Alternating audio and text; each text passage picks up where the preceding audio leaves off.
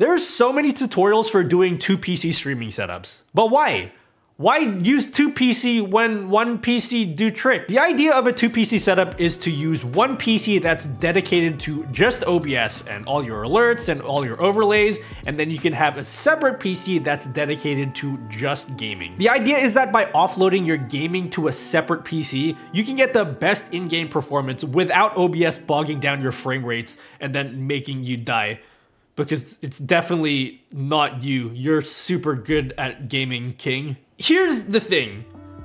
2 PC setups are complicated. Everybody has their own method. There's so many different ways to do it. Lots of people use capture cards, but those can be expensive. Some people recommend NDI, but that can be a laggy mess.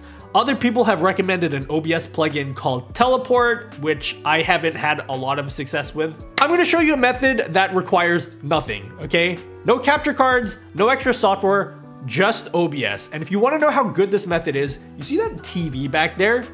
I'm actually streaming this video over to that TV, and that's a 4K 60 signal with very little latency, no drop frames, no stuttering. This method isn't gonna be for everyone, but it's so damn simple, it takes like less than 2 minutes to set up, so you might as well give it a try.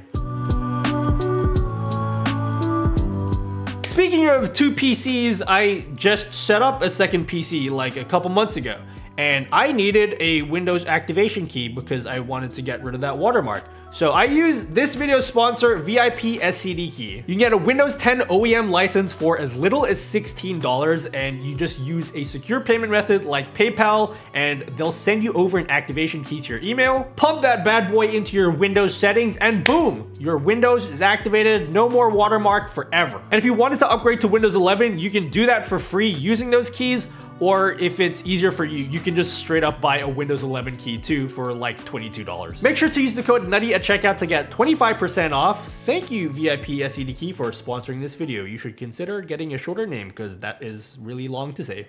Okay, so I'm gonna be doing this video backwards. Normally, I give you all of the background info first, and then I tell you where to click in OBS. But this time, I'm gonna just show you the method straight up, and then afterwards, I'll explain to you what actually happened, and that will help you decide whether this method is even right for you, because it might not be. Step 1, get 2 PCs.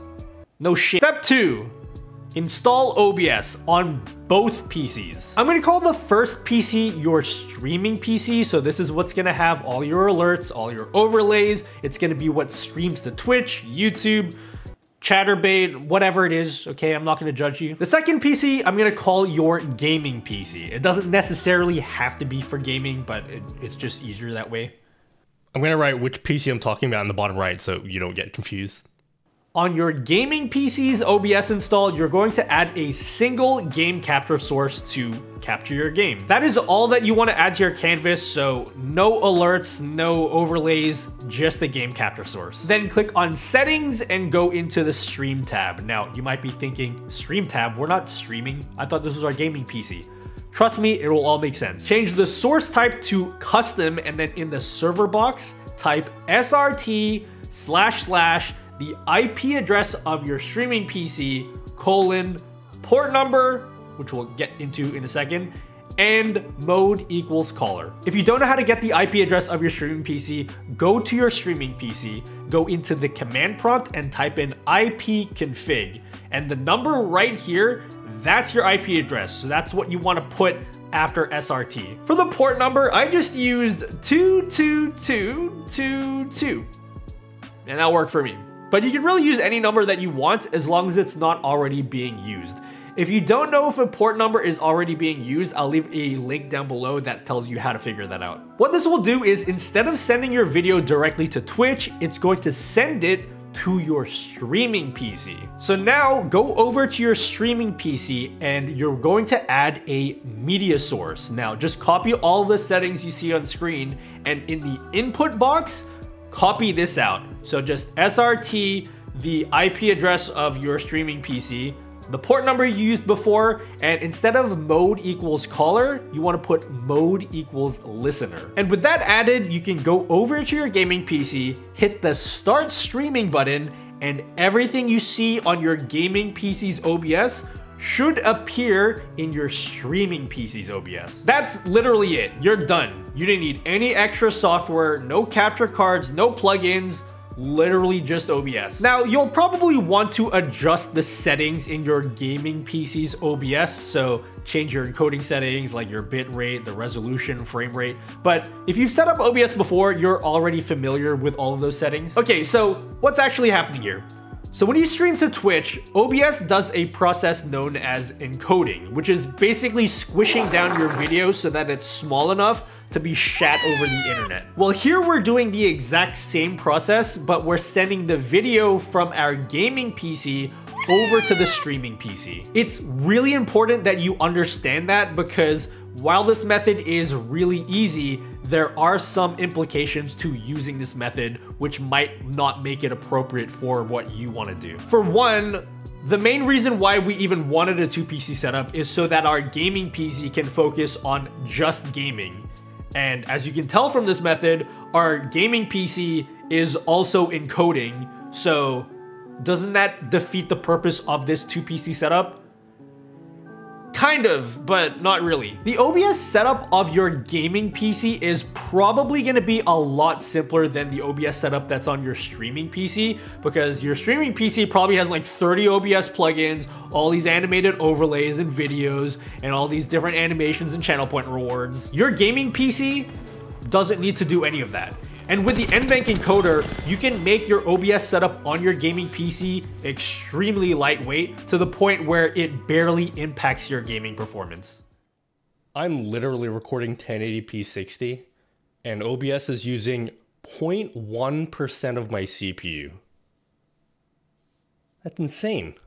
It's not going to be perfect. You might notice a slight decrease in performance, but if you're at a point where you have like so many effects and overlays going on that it's really affecting your gameplay hard, then this could still be a useful method for you. The other problem with this method is that because you're encoding your video on your gaming PC, it's going to get re-encoded again by the time it hits the streaming PC, and then again by the time it hits Twitch. So between your gameplay and when it hits your viewers' eyes, your video is going to be encoded like 3 times, and that might have a detrimental impact to the visual fidelity of your stream. Now, you can mitigate this by just like blasting the bitrate from your gaming PC. It just means that you're gonna have to have a pretty decent network connection between your gaming PC and your streaming PC. There's some other issues that you'll run into, one of them being latency. Now, the latency with this method is pretty good. For me, most of the time I get less than a second of latency, but you have to be aware that your gameplay will lag 1 second behind your camera and your microphone, and it might look weird when you're celebrating 20th place in Apex 1 second before you actually get 20th place in Apex. Now, you can fix that by adding a delay to your camera and your microphone. Personally, I hate doing that, so I'll just deal with the latency. The other thing you could do is you could connect your camera and your microphone to your gaming PC, but then you're gonna be asking your gaming PC to do more stuff. So at that point, it's just like a 1-PC setup, but with extra steps. However, one of the great things about this method is it scales really well. So if you wanna set up a triple PC setup or a quadruple PC setup, which sounds stupid, but there are use cases where that is actually a thing. For example, like setting up live tournaments. You can easily set up another PC and another PC and another PC using the exact same method, and all you need to change is that port number. Finally, there is one really annoying bug that I ran into. So if your streaming PC happens to also be recording and your gaming PC for some reason gets disconnected from your streaming PC, it will be impossible to restart the stream from your gaming PC until you've stopped the recording on your streaming PC. This is a very specific bug, and I'd be surprised if anyone watching even experienced the bug, because there's probably only like 4 people still here. I don't think this video is gonna be doing very well in the analytics. But it's a bug that's been around on the OBS forums for more than 2 years, and they still haven't fixed it. Now, there is a workaround. It turns out that if you add another media source that has that SRT mode equals caller link, if you add another one of those, but then you just change the port number to another port that you never connect to, you never use this at all, It turns out that the existence of that media source just fixes it and it works. I don't know why, but it's been working for me, so I'm just gonna leave it. But yeah, anyway, I'll leave it at that. The views on this channel have been pretty shit lately, so like, why don't you guys follow me, yeah? I very rarely ask that of you guys, so I feel like I can do that, right? The video was helpful, wasn't it? Also, come follow me on Twitch. I stream this kind of stuff like 3 nights a week, and if you were following me on Twitch before, you would have seen this method before. So that would have been useful for you if you did that earlier. Bye, see you later.